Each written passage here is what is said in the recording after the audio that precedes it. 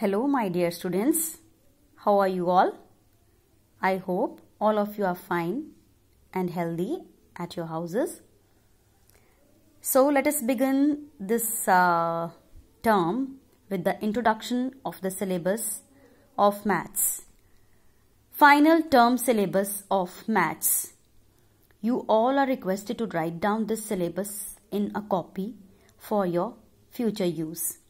Here the term comprises two parts. The first part is the second unit test and the second part is the final exams.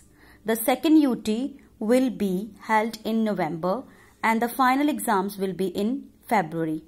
First of all, second unit test syllabus. It will have chapter 3 subtraction, which we have already covered. Chapter 13, which will be having 13.1 to 13.4 and tables 2 to 8.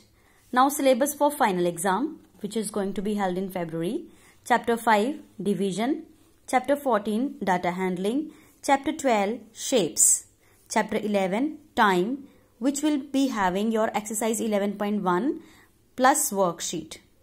See children, you are supposed to do the worksheet of each chapter very thoroughly so that you could get an experience of exam also, because in the exam the questions will be set from inside the chapter, so you have to be very thorough with all the chapters. And here the tables are 2 to 10. Thank you students.